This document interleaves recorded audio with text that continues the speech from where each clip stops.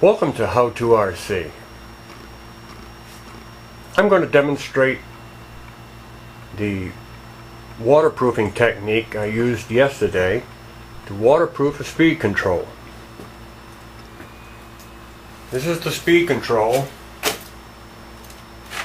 out of this boat. It used to stop when it got splashed.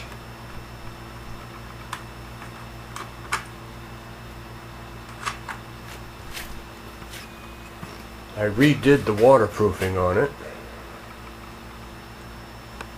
So I'm going to put it in that little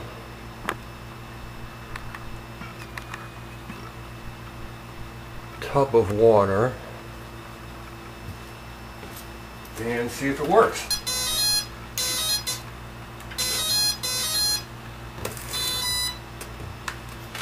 Okay, so here it is. Dry.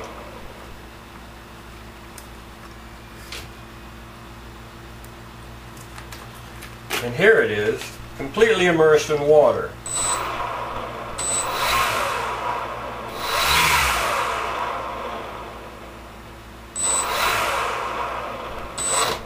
Believe what you see?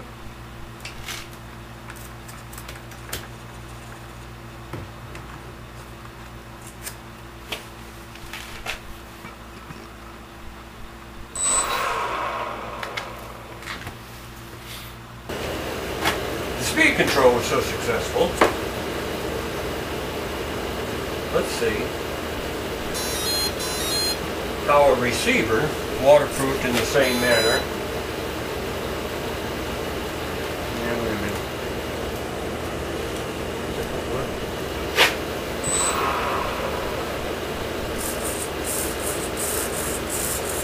Okay. Looks like it's going to work. Well, there it is. There's a 2.4 gigahertz receiver. I want to get all the air out of the little case there. You can see it's in there. Goodness, the servo seems to work.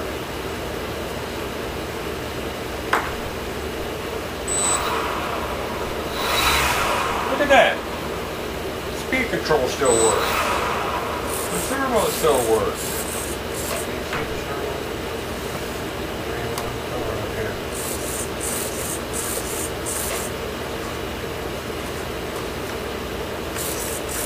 Anyway, you can see that the servo works and the speed control works.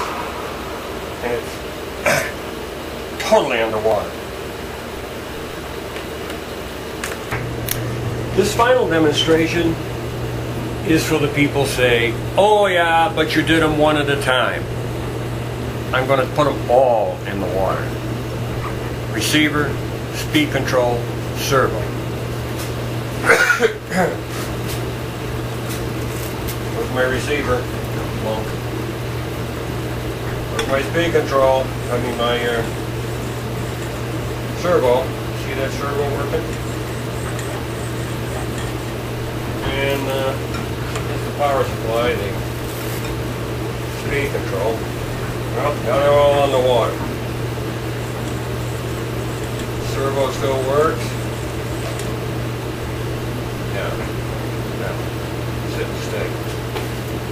Servo still works. Can you see that? Jumping around in there. And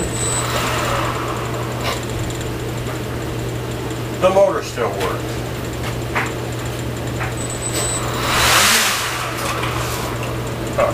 Well, I hooked it up backwards, but it still works.